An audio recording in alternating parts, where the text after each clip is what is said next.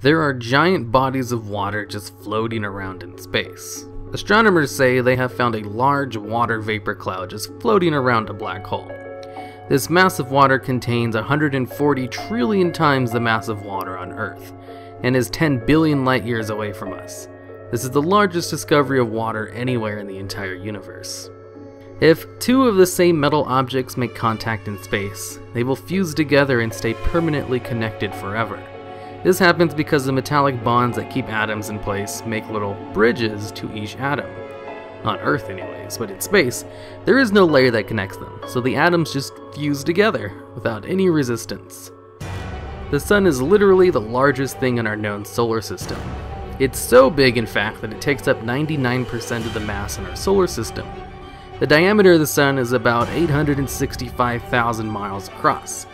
For some perspective, 1,000 Earths can fit inside Jupiter, and about 1,000 Jupiters can fit inside the Sun, meaning 1 million Earths can fit inside our own Sun. And if you didn't know, the Earth is pretty damn huge. Our Moon is slowly drifting away from us each year. It moves 3.8 centimeters away from us yearly. This is actually caused by Earth's tides. You might say, but the Moon is the one that makes the waves. And you would be right. But both the Moon and the Earth let out gravitational forces. As the tides splash up and down on Earth, the planet is slowly reducing speed. The Moon is the only other world that humans have physically been to, and the footprints and tire marks and whatnot will remain for a very long time. Predicted to stay there for as long as the Moon is there, as there is no wind to blow it away. Scientists have discovered the largest diamond ever in 2004, in the form of a collapsed star. It is about the same size as our Earth. The star is apparently the coldest white dwarf ever discovered.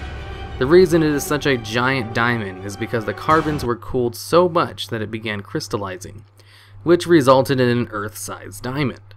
Fortunately, it is located 900 light years away, so there's no getting to it anytime soon. The light that we are seeing on Earth is about 30,000 years old. That means that this light was created in the core of the Sun 30,000 years ago. That light spent a lot of its time getting through the dense atoms inside the Sun. It takes about 8 minutes for the light from the Sun to reach us here on Earth. So basically, we are seeing light from 8 minutes in the past. Although Mercury is the planet that is closest to the Sun, it is not the hottest planet in our solar system. It's still pretty hot though. During the day when it's directly facing the Sun, temperatures can reach 797 degrees Fahrenheit. But it is actually Venus that takes the title of hottest planet, with clouds that trap the Sun's heat very well, keeping a constant temperature of 932 degrees Fahrenheit. Have you ever seen the Moon get bigger when it comes closer to the Earth? Well, that's just a false illusion made up by your brain. It only looks bigger because on the horizon, things look closer to buildings and trees. Therefore, our eyes interpret the Moon as being way closer to those objects than it really is. The furthest man-made object is Voyager 1. Its main mission was to visit Jupiter and Saturn in 1977, but now is further than the distance of the Sun to Pluto, which is 3.67 billion miles.